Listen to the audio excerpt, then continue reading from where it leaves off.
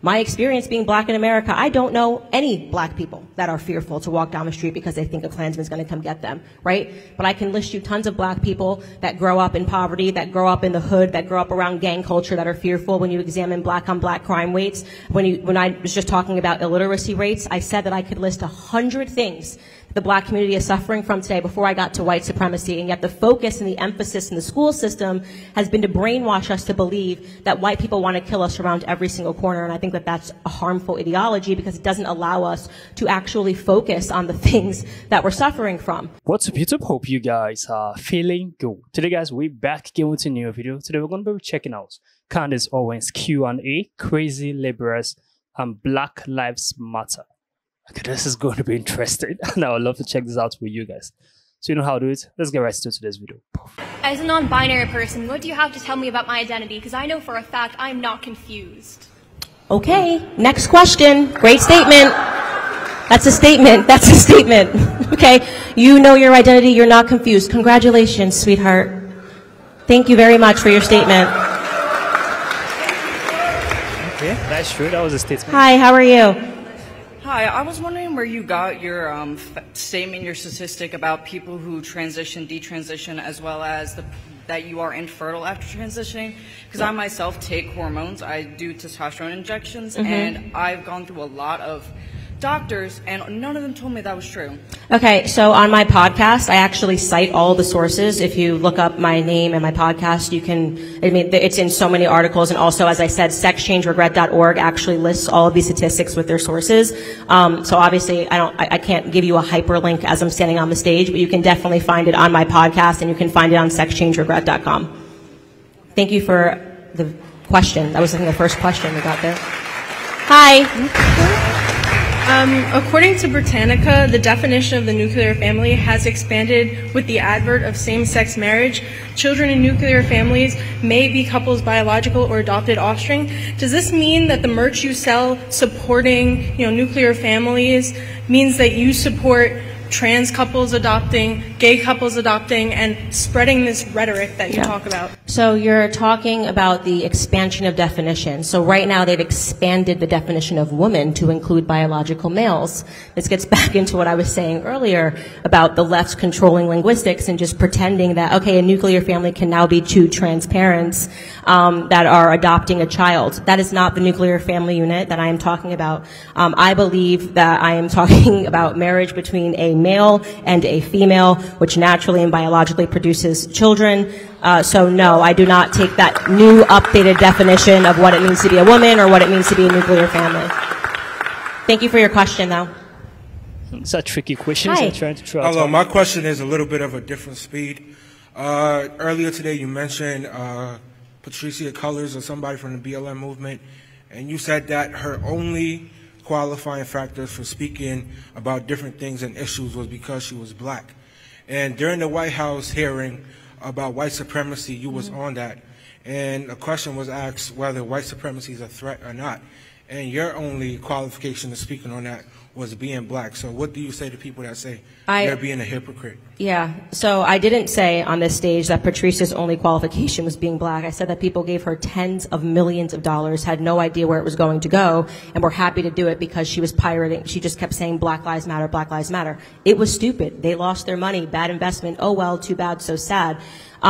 Regarding qualifications to speak on what's harming black America, you just have to be able to examine actual statistics, right? Are you telling me, would you honestly say that when you walked into this room today, you were afraid that white supremacy was going to kill you? I asked this to black people to be honest. Are you afraid that a Klansman is going to come down the street on horseback and pick you up? Be honest. I'm personally not afraid. Okay, so that's it. So when I was speaking at the congressional testimony, I was saying, my experience being black in America, I don't know any black people that are fearful to walk down the street because they think a Klansman's going to come get them, right? But I can list you tons of black people that grow up in poverty, that grow up in the hood, that grow up around gang culture, that are fearful. When you examine black on black crime rates, when I was just talking about illiteracy rates, I said that I could list 100 things the black community is suffering from today before I got to white supremacy, and yet the focus and the emphasis in the school system has been to brainwash us to believe that white people want to kill us around every single corner, and I think that that's a harmful ideology because it doesn't allow us to actually focus on the things that we're suffering from. You know, number one, I would say, is father absence. We need to get our families back together. We have to stop letting the government raise us.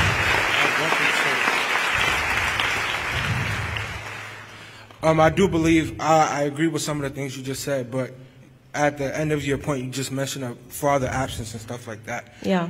And studies are actually shows that black men who are actually in their home participate with their children more than any other race. Yeah. So great. So what you just said is a fallacy then?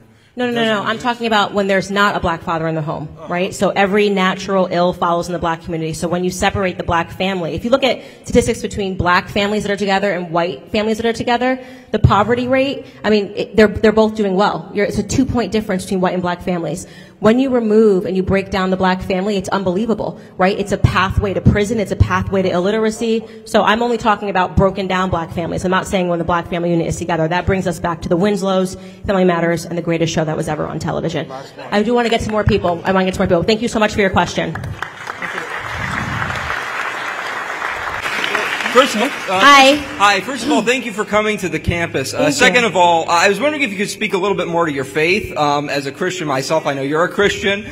I saw the video you put up about the Christian debate with your husband and Ali B. Stuckey. I was wondering if you could talk a little bit more about your faith and how that's kind of inspired you. Yeah, so, well, you know then that I am sort of in between a rock and a hard place right now. I am Protestant. My husband is Catholic. I'm looking more at the Catholic faith for a lot of different reasons.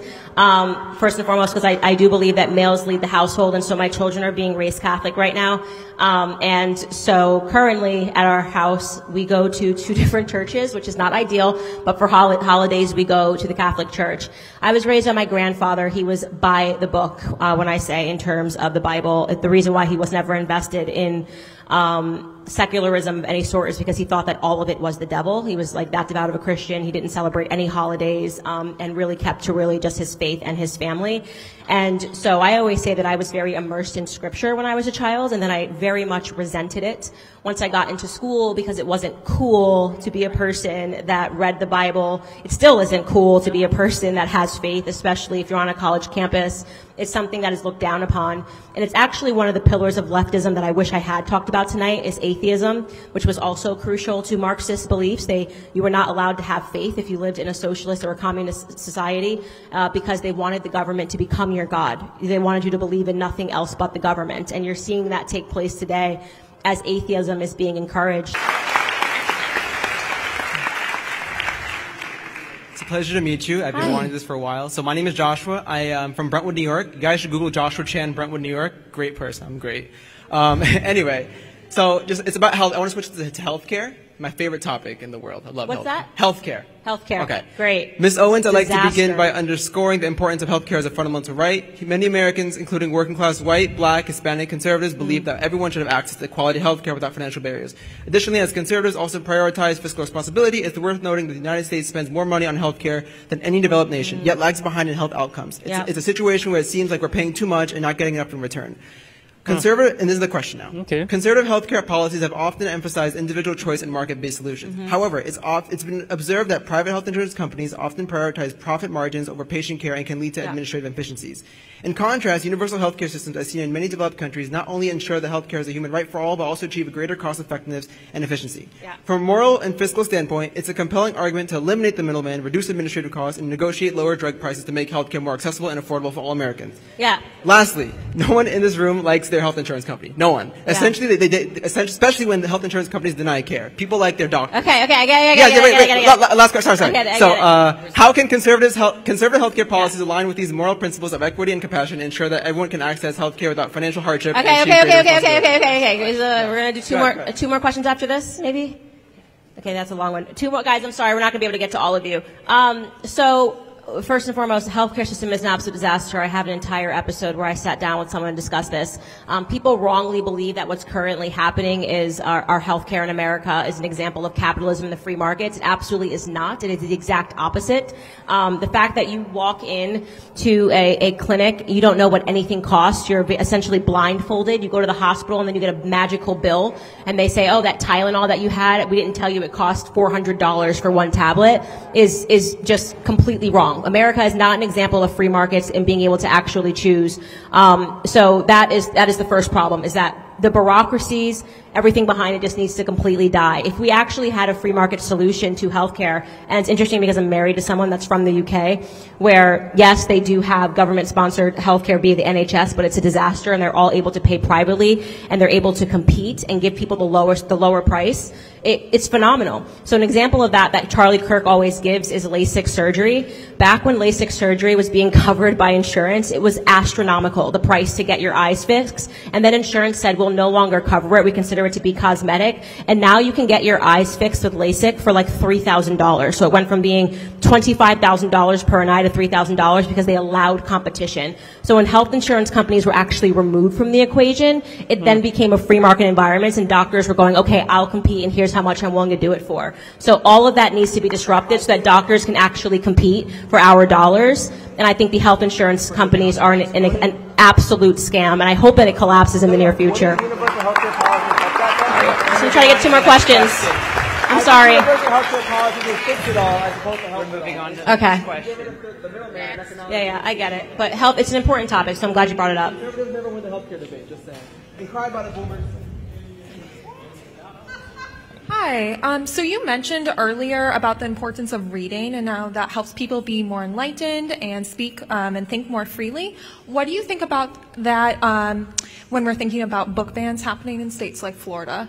So I want to be careful because now we're getting a lot of books, and I'm not sure that they are the books that should be in classrooms, like White Fragility, which they're passing around, which is just really state topics that are being implanted into people's head.